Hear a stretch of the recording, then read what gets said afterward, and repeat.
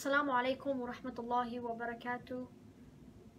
I don't know if you guys were watching it from earlier, but earlier we did this, but the Wi-Fi stopped and it deleted the whole video. So we're gonna repeat the video so everybody could see it. Last week we talked about the Prophet, his prophethood from age 40 to the age of 63. Inshallah, today we're gonna be talking about the life of Imam Ali alayhi salam. Bismillah ar-Rahman ar-Rahim. قل هو الله أحد الله الصمد لم يلد ولم يولد ولم يكن له كفوا أحد صدق الله العلي العظيم. Imam Ali alayhi salam was born on the 13th of Rajab in the year 601 AD in Mecca, Saudi Arabia. Imam Ali's parents, his mother Fatima bint Asad and his father Abu Talib, who was the uncle of Rasulullah.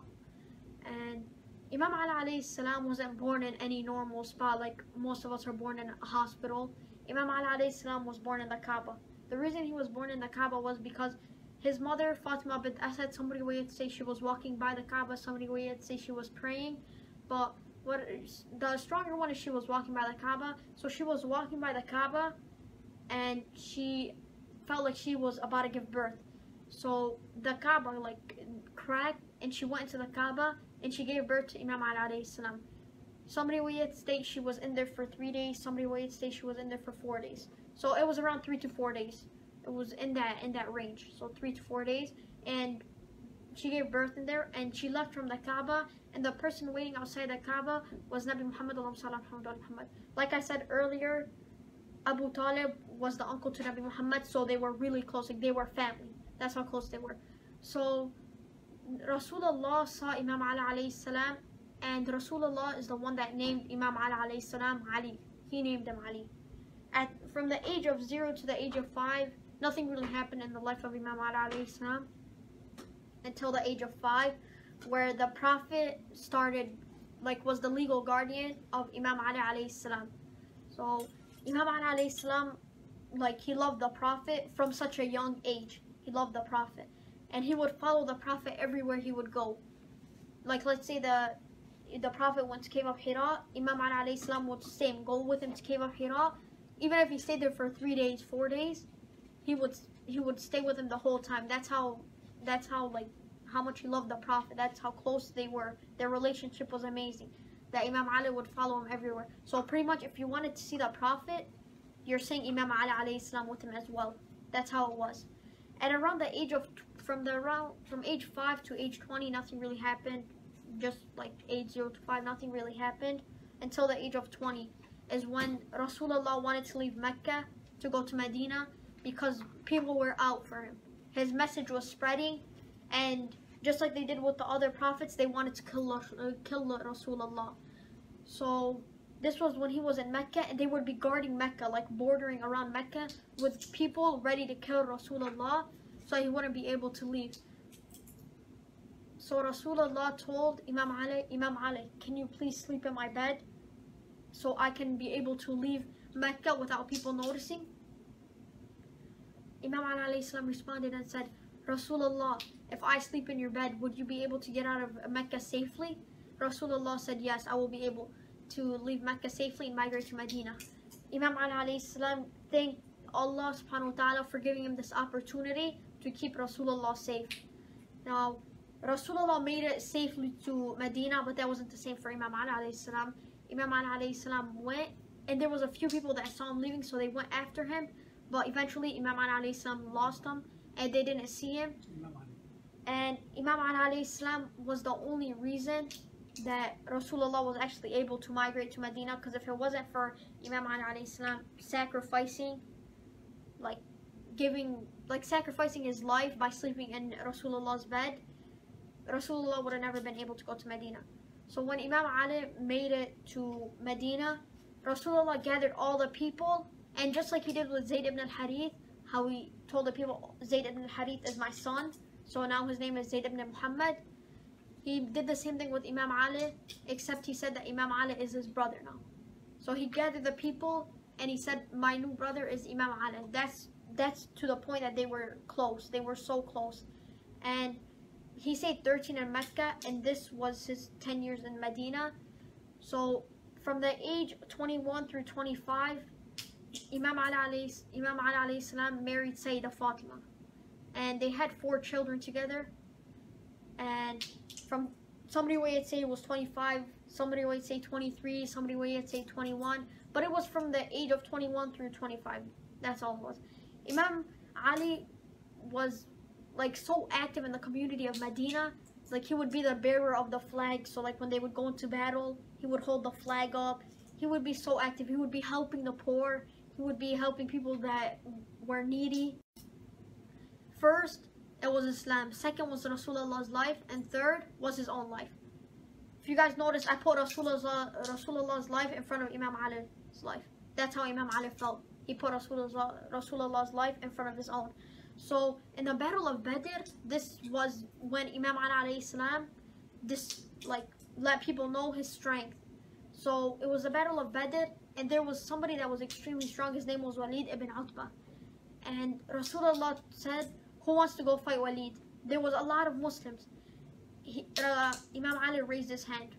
Rasulullah asked again, who wants to go fight Walid ibn Utbah? What did Imam Ali do? He raised his hand again. Rasulullah asked for the 3rd time, who wants to go fight Walid ibn Utbah? Imam Ali raised his hand. He had his hand raised all 3 times. He had his hand raised. And Rasulullah told him, you can go fight Walid. Imam Ali, it was a quick 30-second fight, and Imam Ali right away he killed Walid ibn Utbah. And after that the battle went on normally, and then came Battle of Uhud. If you guys have been tuning into the other episodes, you guys know Battle of Uhud. I talked about it in the time of Rasulullah, and we'll talk about it in the time of Imam Ali. So Battle of Uhud was fought on Mount Uhud, and it was when Imam Ali proved that he put the Prophet's life in front of his own life. So everybody, almost all the Muslims except 4 Muslims fled the mountain. There was Imam Ali, Hamza, and 2 other Muslims. So it was 4 total, and there was the Prophet, which makes it 5.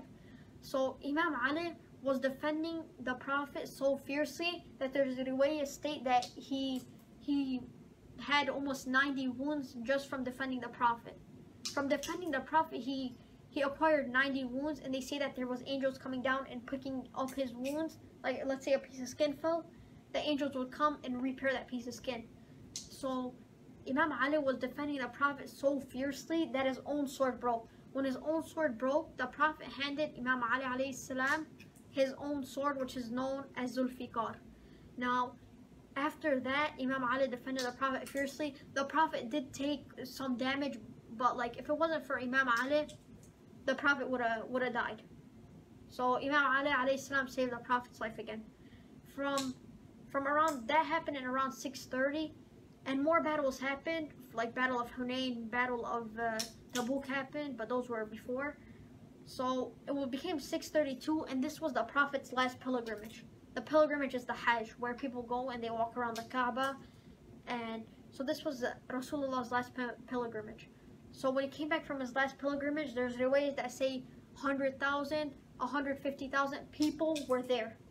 And this is also known as Bayat al-Ghadir, where Rasulullah held up Imam Ali's hand like that. He's like, "Ma kintu mawlai fa Ali mawlahu." What this means is whoever's leader I was, your new leader is Imam Ali alayhi salam. And a few days after Bayat al-Ghadir, there's riwayahs that say that Rasulullah was poisoned, so Rasulullah died a few days later. But before Rasulullah died, what did he tell Imam Ali alayhi salam? He told Imam Ali, before you go and do anything, gather the whole Quran.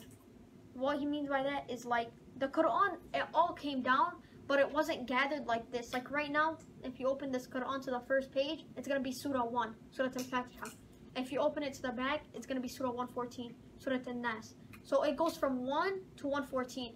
Back then, right when the Prophet died, it was not gathered. He told Imam Ali alayhi salam to gather the Quran and make it a book. So it's going to be starting from Surah 1 to Surah 114. That's what he told Imam Ali to do. And Imam Ali did that. But while Imam Ali was preparing the funeral for the Prophet, and while he was gathering the Quran, there was Abu Bakr, Umar, and Uthman, the Ashab al-Taqifa.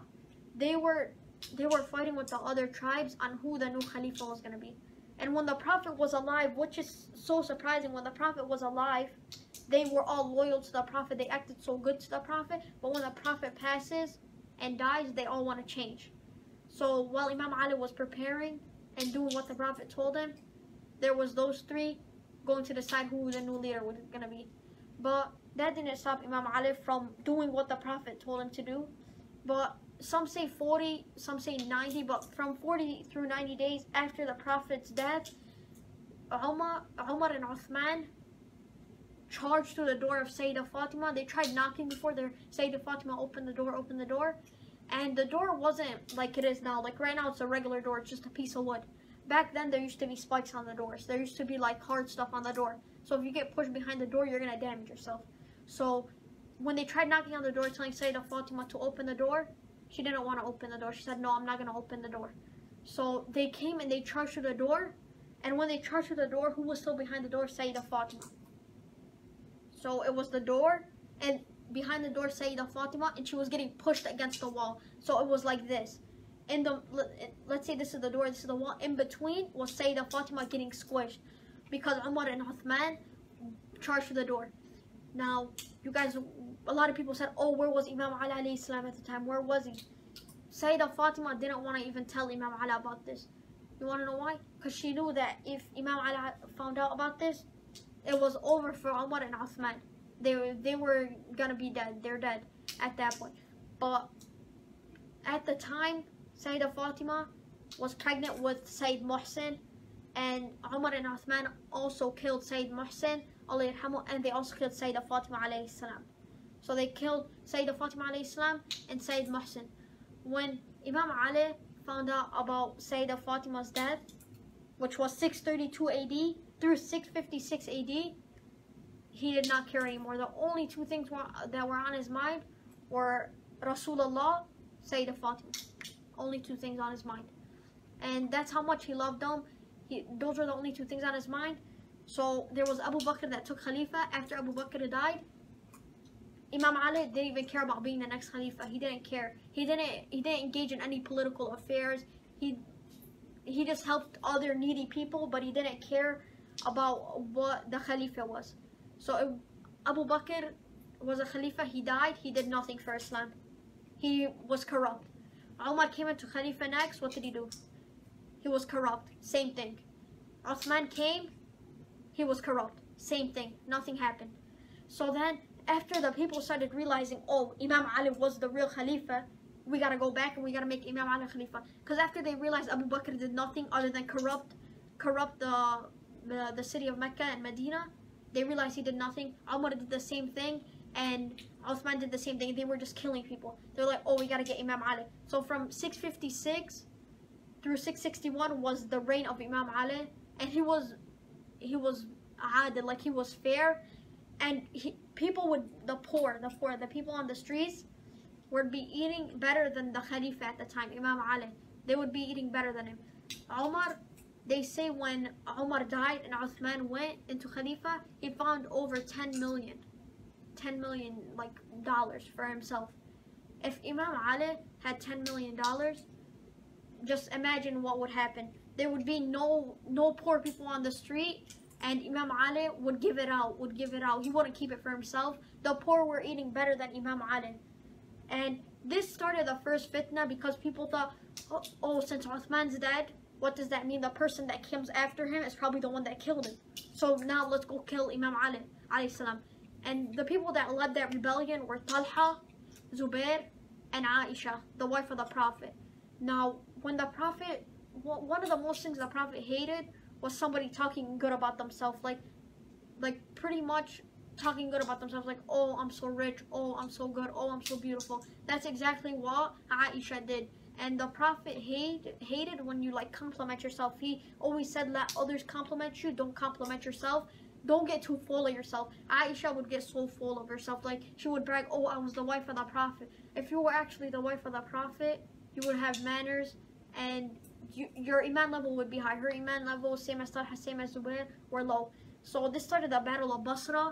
It was Imam Ali and his army versus Talha, Zubair, and Aisha.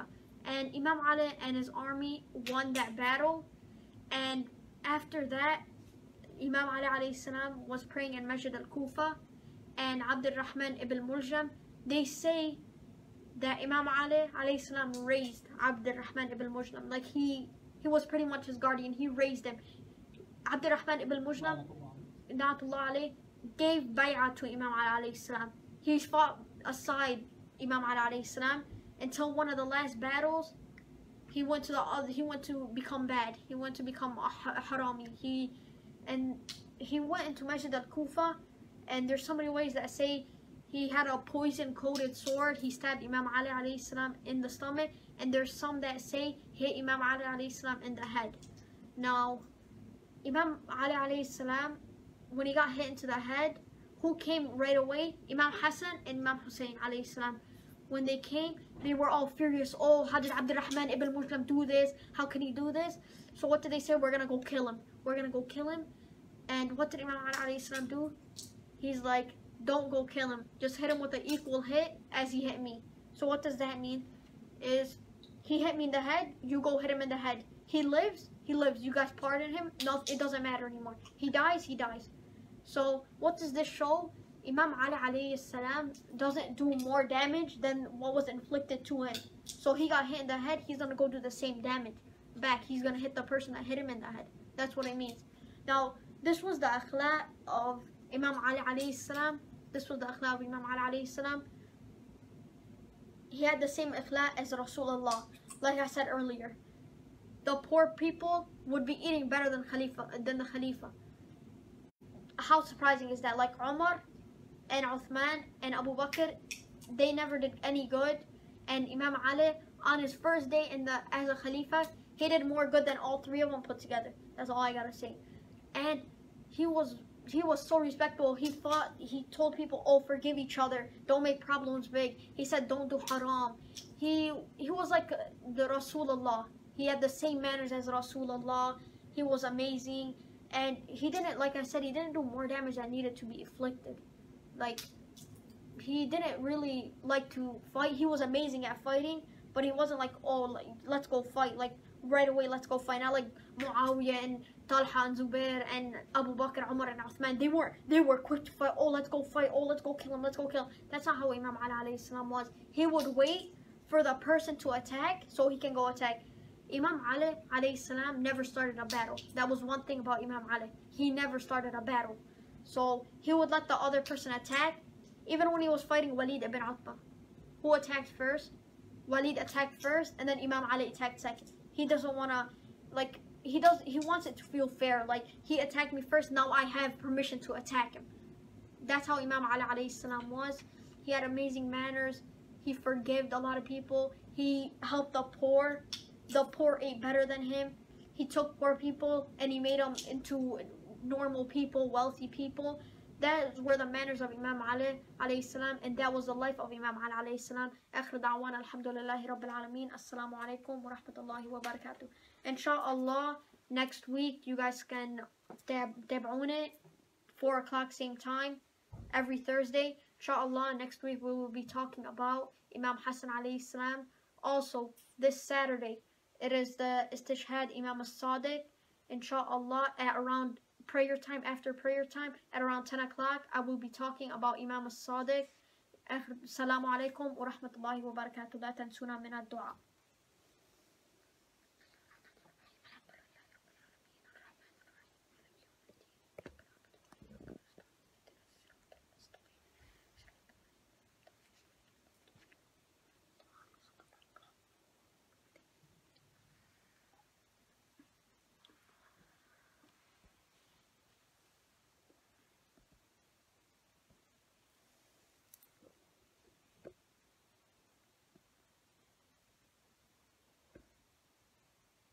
Inshallah, don't forget to tab'oona next week, Thursday, 4 o'clock for Dearborn time, Eastern time, and it's 11 o'clock for the people that are in Lebanon.